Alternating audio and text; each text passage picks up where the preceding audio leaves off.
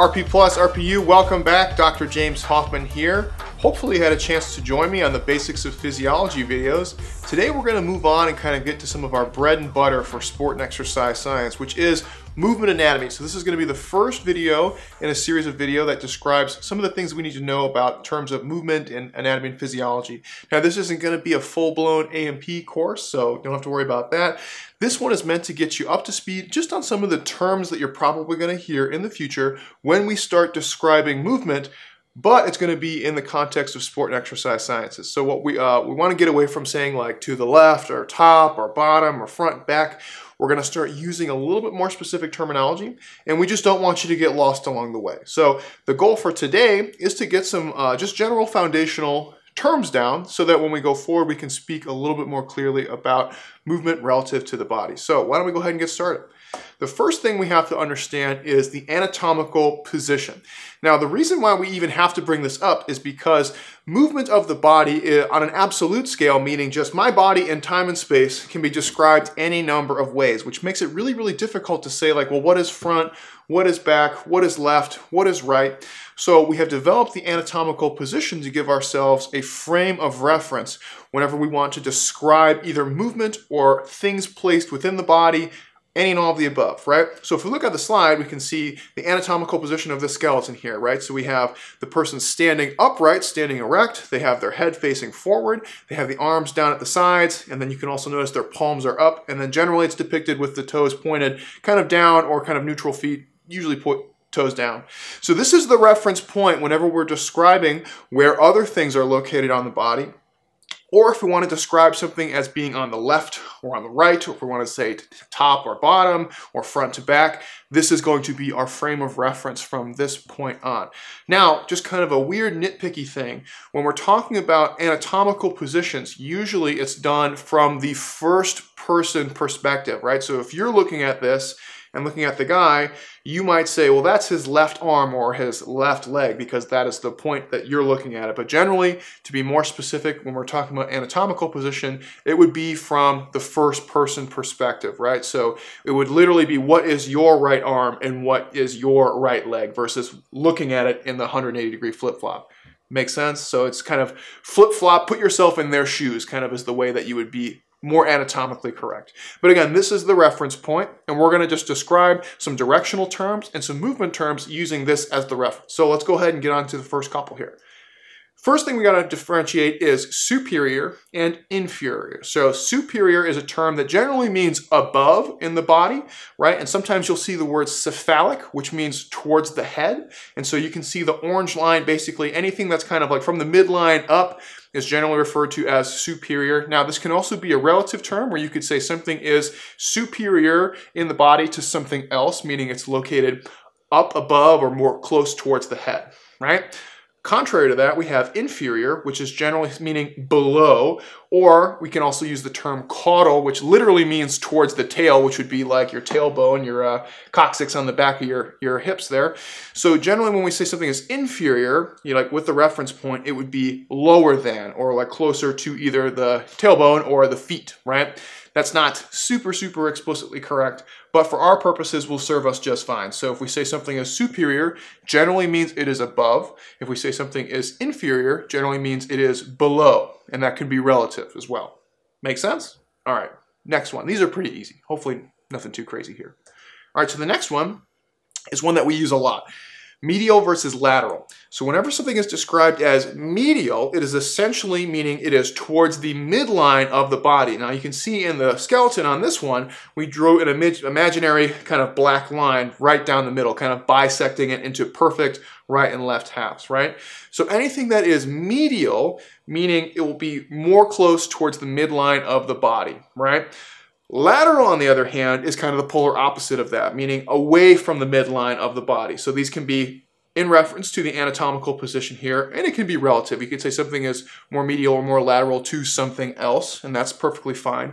But anything that is generally referred to as being medial means it's closer to that imaginary bisecting line in the middle, and anything that is lateral, meaning moving out towards kind of the outside of that, or maybe out towards the periphery, depending on how the person is standing. So an anatomical position, the hands and the feet are still relatively close to the midline. But if my hands were extended out, right, we could say my hands are pointing out laterally versus medially towards the midline. So there's kind of some absolute with the anatomical position references, and there's some relative references when we're actually moving around doing stuff. But again, medial meaning towards the midline, lateral meaning away from the midline. Okay? Hopefully nothing crazy yet. A couple other ones we want to know. Anterior versus posterior. So on this one we have two pictures, right? Anterior is really simple. We're basically imagining cutting the body basically into front and back halves, right? So anterior is anything that would be like on the front half, which would be the side with my face, my stomach, my quadriceps, right? Anything along those lines. Posterior is referring to the rear side, the back side of the body. So this would be like the back of my head, all my back muscles, my glute muscles, my hamstring muscles. That's why I often call it posterior chain, right? So anterior, front side, posterior, back side. Nothing too crazy. Okay? Proximal and distal are the next ones. Proximal is usually, this one can be a little confusing for some people. Whenever we use the word proximal, essentially on a very nitpicky level, we're meaning near the main mass of the body. So we're saying if something is proximal, it's kind of close to the main, like your trunk area of your body.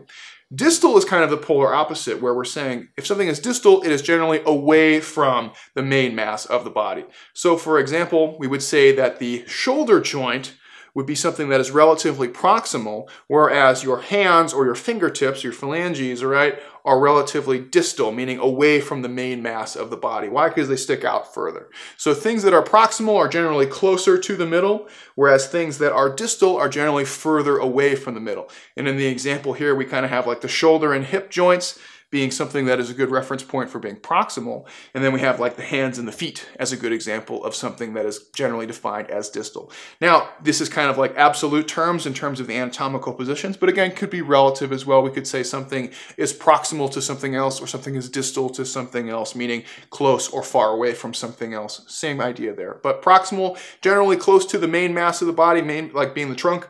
Distal meaning kind of far, branching out away from the trunk. Okay? Couple other ones. Superficial versus deep. This one's pretty easy. Superficial generally refers to anything that's up towards the surface, up towards kind of like the skin level, right? So in this example, we have the first one is the hand. So something that is superficial would mean close to the surface, like up at the skin layer, the dermis layers up here. That would be something very, very superficial. Versus deep, meaning something away from the surface, actually, and as the name implies, kind of deep inside of the body. So something that is superficial would be like the skin or any of like the subcutaneous fat near the hand, the surface, whereas something that is deep might be like the actual bones inside the hands or something, or even some of the muscles and connective tissue inside the hands, right? So that's just a really simple one, right? So superficial meaning towards the surface, deep meaning not towards the surface, away from the surface, so actually inside of the tissue. Burp. Moving on to the next one. We have to start understanding how we actually kind of bisect some of these planes of movement that we're going to be talking about. So we already had some we laid down some foundational movement terms, you know, like anterior, posterior, medial, lateral. So now we're going to actually start describing how we kind of talk about the body on a very simple biomechanical level by kind of using different planes of movement that we can break down. So the first one is probably the easiest one, in my opinion, to understand, what we call the sagittal plane. If you take a look at the picture, we can see we have an imaginary guy there. Essentially, the sagittal plane is an imaginary plane that cuts the body into symmetrical right and left halves, right? What does that mean? Well, that means essentially if I am looking at something right and left, whether it's anterior right or anatomical right or anatomical left, I can use the sagittal plane to describe movements that are occurring in those right and left halves. So if we're describing the sagittal plane, that generally means that things are going to be rotating about what we call the medial lateral frontal axes. Now, planes and axes can be a little confusing for some people. Planes I like to imagine as, I'm going to use this piece of paper as an example, as just like a flat line, right? Like this, kind of like a big sheet. So in the sagittal plane, essentially it would be like this. It would be bisecting myself into right and left halves, right? The axis is kind of a perpendicular. I'm going to grab this pen to kind of describe this. The axes would be something that basically intersects this plane at a perpendicular angle at about 90 degrees. And then you can imagine something moving as this this line is rotating, which is kind of funny to think about. So although that is a little confusing, admittedly, really what this boils down to is what things are occurring in this kind of plane of motion here that bisects me from left to right. So what type of movements do we typically see? Well, usually we see flexion and extension type movements, and we're going to talk a little bit more about that in a second. But generally, if we're talking about movements occurring in that sagittal plane, they're going to be flexion extension movements, and the big ones that we're going to be using for exercise purposes are going to be things like elbow flexion and extension, shoulder flexion extension, and then I can't do it because I'm sitting down, but also hip flexion extension. So you can imagine, right, if I am flexing my shoulder up and down, it's occurring in this plane of motion, and that's how we describe that. So that is the sagittal plane bisecting into left and right halves, and the primary movements that we're going to see are going to be our flexion extension movements that are going to be operating within this plane. So let's go on to the next one. The next one is the frontal plane, a little bit different. This one is going to be dividing the body into front and back halves, or anterior and posterior halves. So the sagittal plane was right and left like this, right? The frontal plane would be something like this if it was to cut me in half from front to back, right? And so in this case, we're going to have a similar idea. We're going to have things moving about an antero-posterior axis. So again, the axis basically is that perpendicular that perpendicular line that comes through and then would rotate, and that would be the kind of movement actions that we would see. So in this case, the primary movements that we're going to see in the body are going to be abduction, abduction, and adduction, adduction. So one has AB, one has AD. So abduction and adduction, and we're going to talk about that in a little bit. Typically, we see that occurring at the hip and at the shoulder. So abduction would look like this, and then adduction would be back towards, right? So in this case, we have this plane, right? And then the movement is operating within that plane of motion. So before, we had flexion and extension like this in the sagittal plane. In the frontal plane, we're going to have abduction and adduction like this. Make sense? Not too crazy, I hope. And then last one that we want to describe, pretty easy, I think, for the most part, is the transverse plane, which is going to be bisecting the body into superior and inferior, or top and bottom halves. And in this case, we're going to have a vertical axis. So what that means is if I take my imaginary plane paper here, I'm going to cut myself into top and bottom halves, and then I'm going to have an axis that is rotating like this. So what we're going to actually see in this plane of movement, as you can probably see from the picture, are going to be our trunk rotational movements, right? And that can be medial or lateral, can be all sorts of different things. But here's where we're primarily going to see anything where we're actually rotating about like this, right? So a good example might be like a baseball swing or a tennis racket swing or something like that, or even like a med ball toss, something along those lines. Make sense so far? So again, sagittal, right and left, frontal, front and back, and then in this one, transverse, top and bottom. Now, not all movement occurs perfectly in those planes, but it's kind of a nice place to start, kind of some groundwork to describing movement. Now, if you've taken the biomechanics course or have seen anything like that before, you know we can usually describe these things in terms of vectors and joint angles, but this is kind of a foundational place to start where we say, okay, what planes are the movements generally occurring in? What are the muscle actions that we're starting to see? Or what are the movements that we're starting to see at the joints? Really, really basic. Now, again, in real life, does anything operate perfectly in the sagittal plane or perfectly in the frontal plane? No, it's usually a hybrid of some different movements, and not all movements are perfectly linear. But again, just developing some groundwork, some foundational terms to talk about human movement. So those are the three big planes that we're going to be talking about more and more later on. All right, let's move on to the next one. Now we have to start describing some basic joint movements in the body. This is kind of I think pretty easy for most people to grasp, though it's kind of a common beginner newbie mistake that we do see a lot. So we're just going to describe some of the basic movements of joints so we have a pretty good understanding of how we can describe these during exercise conditions later on. So the first two that are worth mentioning, probably the ones we're most interested in, especially summertime, working on the guns, flexion and extension. So if we're talking about a joint that is flexing or extending, essentially what we're talking about is a joint angle that is either decreasing or increasing. So the common examples that we see with flexion and extension are going to be the elbow and the knee. And so since we're sitting up like this, we'll use the elbow as a good example here. So for flexion to occur, essentially the joint angle has to be decreasing, meaning the insertion point is moving kind of towards the origin to some degree. So the muscle is shortening, the joint angle is decreasing. For extension, we're going to see this elbow joint angle actually increasing, right? So flexion, joint angle shortens, decreases. Extension, joint angle increases. Not too challenging, right? The next two are abduction and adduction. I already mentioned those a little bit. Notice the spelling difference in these. They sound very, very similar. They are slightly different. So in abduction, we're going to be moving away from the midline of the body. And the way that I like to remember this, a stupid little trick, abduction sounds like abduct. When you abduct someone, you take them away. Same idea here. So abduction would mean away from the midline of the body. So in this case, if we were talking about my shoulder joint here, if I was doing abduction, I would be taking my arm and moving the distal end away from the body, right? So I have abducted, or my arm went away. If I want to do the opposite, adduct, I'll be moving back towards the midline of the body. So in this case, my arm was abducted. To move it back to the anatomical position, I have to adduct back to the midline. This is a pretty simple one, but it can be a little confusing when we are referring to something not in the anatomical position. So in the anatomical position, it's pretty straightforward, right? We can think about our shoulders coming out to the side like this, or our hips coming out to the side like this.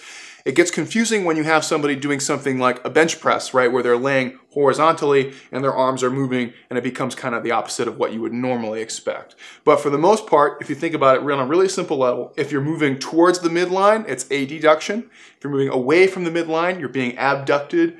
That's abduction, right? Away from the midline. Now, the next one we want to talk about is rotation. Rotation, as you can imagine, just like if you're thinking about biomechanics, is something spinning about an axis, right? Which is what most of our joints do anyway. But when we're talking about rotation, we're going to usually be breaking that down into two, not always, but two pretty simple ones.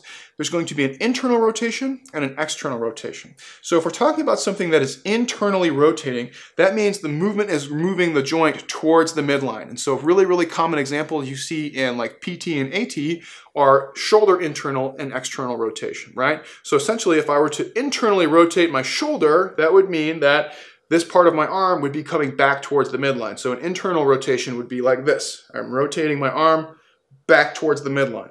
Versus an external rotation, I would be moving away from the midline, very similar to AB and adduction, right? So in this case, I'm going to be rotating my shoulder away from the midline. Done like so, right? So I could also flip it up and do it in a different direction, right? If I wanted to go external, away from the midline, internal, back towards the midline, same idea. So rotational movements, internal is usually, and this can be done not only with the arm, right? You can think about the same idea with the lower extremity as well. So anything that's turning towards the midline, internal, turning away from the midline, external. Okay, now we get into some more specific ones that might be for particular joints or particular areas on the body. One that we want to be specific about for the foot is plantar flexion and dorsiflexion. This is another one that people get commonly confused. Plantar flexion is essentially when you are moving your toes away from your tibia. So this is when you're actually pointing your toes down, your heels come up, right? So this is like when you're standing on your tippy toes. That is plantar flexion. So normally we have like flexion paired with an extension. In this case, we actually have two flexions, right? So plantar flexion, again, toes pointing down away from tibia. So we're standing up on our tiptoes. The other is what we call dorsiflexion, which is where we're actually going to be moving our toes up towards the tibia, which again is that big bone, your shin bone, leading up to the knee, right? So in that case, we're actually going to be moving our toes up off the ground. So the heel stays down, toes come up. That's dorsiflexion. So toes down, heels up, plantar flexion, heels down, toes up, dorsiflexion. That's one's really specific for the foot. Another foot-specific one we have is eversion and inversion. When we're doing, this is one where we're actually looking at the way the ankle moves the bottom of the foot. So generally, if we're talking about something where the sole, the bottom of your foot is rotating towards the midline, that is an inversion. So the soles are facing the midline of the body. If they're facing away from the midline, that's going to be an eversion. So the way I like to think about it, inversion is in or towards the body, inside the body. Eversion is out or away from the body. So if I was to look about my feet and the way that my sole is facing. If my soles are flat and I want to point my soles towards the inside of my body, inversion. If I want to point them away from the midline of my body, out, that would be eversion. Make sense? Nothing too crazy. Okay, so those were some specific ones for the feet. We have a couple specific ones for the hands that are noteworthy. We have pronation and supination. Essentially, if we're talking about pronating our hands, we're talking about moving our palms down like this. So we're having our palms kind of facing towards the ground. If we're talking about supination, what we're thinking about is actually turning our palms up. And my anatomy and physiology teacher back in the day, and I'm sure every A&P teacher says the same reference, but the easy way to remember this one, if you get confused, so if somebody's like, is this pronation or supination? The way I like to think about it is supination is making a bowl with your hands, asking for soup, right? So if you were to ask for soup, you'd say, I'd want some, please sir, I want some more. Make a little soup bowl with your hands, you turn your palms up, that's supination. Pronation is palms down. So supination, palms up, pronation, palms down. With me so far? Hopefully nothing too crazy. Okay, couple other ones. Circumduction is kind of a strange one. Circumduction is essentially where we have the origin of the muscle, or wherever the kind of the proximal end of the joint is going to remain relatively fixed. It's not going to move. Whereas the distal end of the joint, or whatever the appendage is going to actually make a circular motion, right? So I can do this with my arms and my legs. So up here, right? My humerus stays relatively fixed up here in the joint. It moves around a little bit, but it's not moving grossly in time and space here, right? Whereas my hand is basically free to move about wherever it wants, and it does it in a circular motion. I can do the same thing with my leg and my hip and make a round circular motion, circumduction. So that one's kind of easy, right? Circle, circumduction. So proximal end stays fixed, distal end makes a circle. Nothing too crazy. And then a couple more specific ones. Elevation and depression are terms that we use to usually, more often than not, to describe the scapula. When we're talking about elevating something, again, usually the scapula, we're talking about raising it up superiorly, right? So if I was to elevate my scapula, I'd be kind of like trying to shrug my shoulders up. And conversely to that, if I was to depress, or using depression, I'd be talking about moving something inferiorly or depressing it downward. So elevation would be up, superior, depression, down, inferior. Usually, again, mostly reference to the scapula. And then another similar scapular one, we use our protraction and retraction. And this is one that you're probably going to hear a lot when we talk about setting up good techniques for like squatting and bent over rows and bench presses and stuff like that. Protraction is where we're taking the area in question, usually the scapula, and moving it forward or anteriorly. So if I was to protract my scapula, I'd be moving them towards the anterior side of my body, moving them forward, right? Here's me sitting neutral. If I was again to protract, that would mean I'd be trying to push my shoulder blades forward. On the other hand, if I was trying to retract, I'd be pulling them back or posteriorly like this. So if I was trying to set up a good squat or a good bench press, right, we usually say retract the scapulas. So that again would be, if I'm sitting neutral here, to retract, I'm going to move my scapulas to the posterior or my backside, which will look like this, pulling them back. Notice how that pulls me upright really well too, so really important for good technique. So protraction, forward, retraction, backwards. Anterior, posterior. Make sense? Nothing too crazy. So those are the big ones that we're going to need to know going forward. Now we kind of went through it relatively fast, but most of you I think are able to grasp this relatively easy. So if you ever need to brush up on these, just go back and go through this lecture again. It's not too challenging. This is something I want you guys to have down and not even really think twice about from this point on. So we should be able to say like, what is this? All right, that's abduction. Or what is this? That's flexion. What is this? That's extension, right? That's the kind of stuff we need to be able to do. Easy peasy, not think twice about it. Now, within this, we want to be able to accurately describe not only in movement terms, but also in terms of which muscles are actually doing the movement or producing the force in the movement, and then what types of muscle contractions they might be going through. So here on this slide, we actually are addressing a couple things. First thing on there you might see is what we call an agonist, which is something that we refer to as a primary mover for whatever it is that we're doing, right? So there's lots of different activities that we can talk about. Some are sport specific, some are exercise specific. Essentially, an agonist muscle is the primary force producing muscle for whatever movement that you're trying to do, right? Now we know that most movements are complex. They don't just involve one muscle group, they usually involve multiple muscle groups. So the agonist muscles are ones that are kind of the primary force producers, right? So a good example might be the bench press, right? Where we have a number of different muscles involved in the bench press. We have all sorts of rotator cuff muscles, even some of our posterior muscles on our backside help stabilize the bench press. But what are the muscles that are actually producing force? Well, for the most part, we know it's going to be the pecs and the triceps, right? Those are going to be the ones that are really pushing that bench out. Are there other muscle groups involved in controlling the movement? Absolutely, but they're not necessarily agonist muscles. They might be supportive muscles, they might even be neutralizing muscles, but the agonist is the one that is producing the most force, or producing force in the line of motion, right? So, again, primary mover is going to be the agonist. Another term that we can use to describe some of these things are synergists, right? So where we have some muscles that are assisting the agonist in actually performing a given movement, right? And this list can be very, very long for any given exercise. There might be any number of muscles that are assisting in the movement, but they might not be primary force producers, right? This might be because of the way their pennation angle is lined up, or the way that they're lined up on the joint relative to the movement that they're doing, or it could just be from a sheer size perspective, right? So if we're looking at like rotator cuff muscles versus like your pec muscles, well, your pec muscles are huge. They're going to be able to generate a lot more force than this muscle that's the size of, my fingertip or even smaller, right? So we might have some synergistic muscles which can aid the movement in either certain parts of the movement or certain ranges of motion, but are not going to be the primary force producers for that movement. So the synergist list can be pretty extensive for a lot of different movements, and that's totally normal, right? On the other end, we can have antagonist muscles. Antagonist muscles are going to be those which oppose the prime mover, and they're usually located on the polar opposite end of the joint that you're talking about, right? So in this case, we have a picture, and we have a nice simple example, right? We have a biceps and a triceps example here. So in this case, we're looking at an elbow joint, and we're probably looking at either doing elbow flexion or elbow extension, right? So we know that to do elbow flexion, our biceps here is going to be the prime mover, the agonist muscle. And in order for us to flex, that bicep is going to have to contract and shorten, right? So here, right?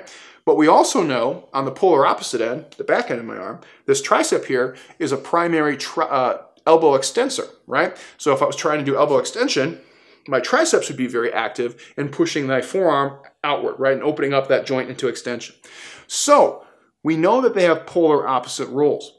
So essentially, if we don't control our movement really well, we can actually see these antagonistic muscles very often interfering with the agonist muscles for whatever movement is that's trying to occur. So if I'm trying to do elbow flexion, my biceps will be the agonist, right? But my triceps could also be resisting, whether it's a reflex response or it's just not quite a smooth coordinated movement yet.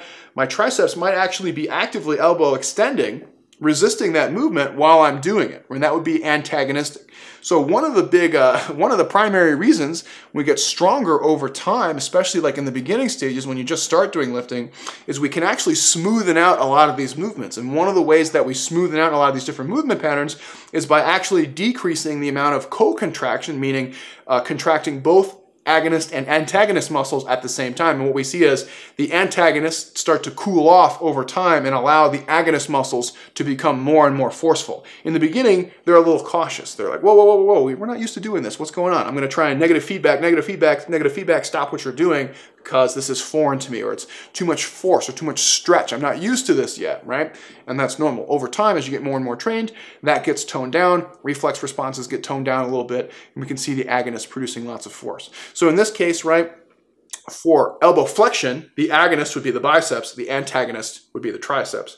For elbow extension, the agonist would be the triceps, and the antagonist would be resisting that movement, would be the biceps, right? So usually kind of located on the polar opposite end of the joint. So the same thing, we could talk about quadriceps and hamstring, same idea, right? Nothing too crazy there. And then we also want to be able to accurately describe some certain basic conditions of muscle contraction. Now, this is something you're going to learn more and more and more about in the biomechanics course and the exercise physiology courses. But we just want you to be familiarized with some of these terms so that they're not totally foreign or we don't make newbie mistakes later on.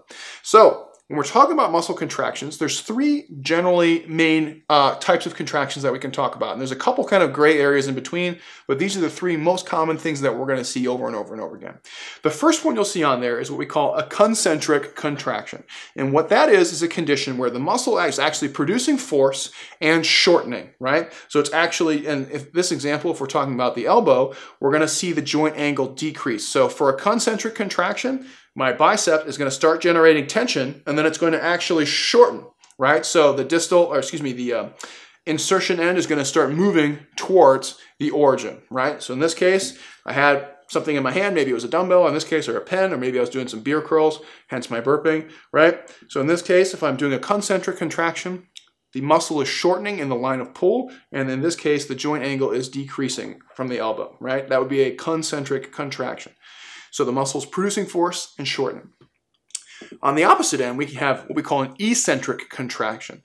This is something that people get confused a lot, and where they confuse eccentric with concentric of an antagonistic muscle. So when we're talking about an eccentric contraction, what we're talking about is a muscle that is producing force. It's generating tension, but now it is lengthening rather than shortening. So in this case, what we started off talking about was a concentric bicep movement, right? Where I shortened my bicep as it produced force.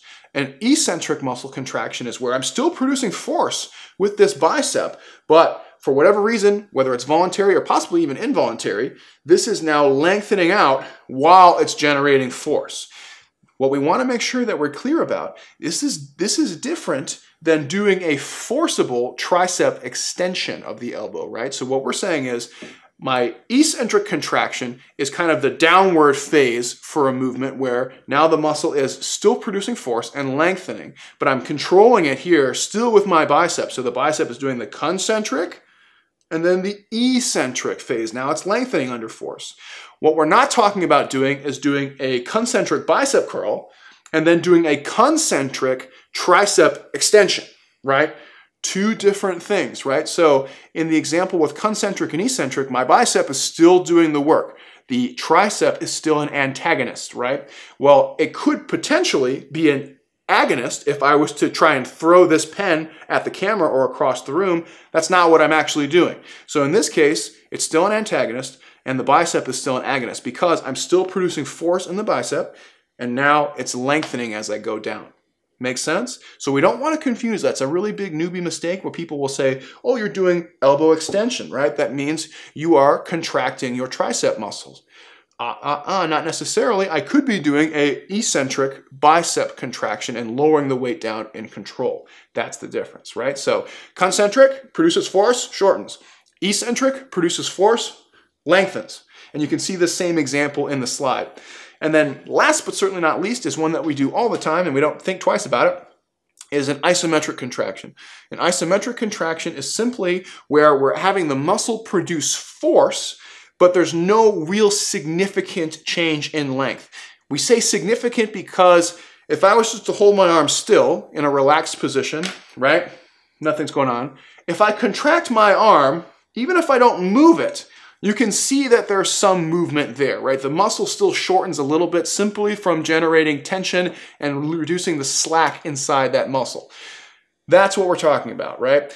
But my joint angle didn't actually change. So when we're talking about something that's isometric, we're essentially saying no significant change in joint angle. Now, if it fudges a little bit here or there, that's normal. So if we were to be really, really nitpicky, right? Like comic book guy from The Simpsons, technically asymmetric, right? So isometric would generally be something where you're producing force and the joint is staying perfectly still. In the real world, in sport and exercise context, we're saying it's staying mostly still, right? It's no significant movement across the joint because there's very rare in any sporting or exercise context where we're doing an isometric and you truly get no movement. And like I said even before, even if I hold my arm like this, I'm not flexing. If I start flexing, the muscle moves a little bit, right? That's normal. So it's not a true isometric. But generally we're saying no major change in joint angle. So to review that one, right? Concentric, we generate tension, the muscle shortens. Eccentric, we generate tension, the muscle lengthens. Isometric, we generate tension, No major or significant changes in the joint angle. Now, you're going to learn more and more about muscle contraction, the physiology behind it, things like length-tension relationships, force-velocity relationships, all sorts of cool stuff. But we have to be able to accurately describe some of these things before we can get into some of the fun stuff later on when we're describing the muscle actions of like a squat or clean or a bench press or a deadlift. So we want to make sure we understand these things really well. I hope you guys enjoyed this one. Make sure this might be a good one just to, even though you might have said, wow, man, this one was probably the easiest one we've done so far. That's okay, it's meant to be easy, but watch it one more time and just make sure that you're clear on all the terms, because this is something that's going to come back and haunt you later if you don't have it down now. So definitely make sure you have all the anatomical descriptions down, all the general flexion, extension, movement terms down, and then just make sure you're really clear about what's concentric, eccentric, and then isometric. So my homework for you will be start thinking about different exercises that you do and which muscle groups are performing what types of contractions and what planes of motion are they occurring and what type of joint movements would you use to describe those movements, okay? Work on that. And we're going to get into some more fun stuff in the subsequent lectures in this series. So thank you very much for tuning in. RP Plus, RPU, it's James Hoffmann again signing out. I will see you next time.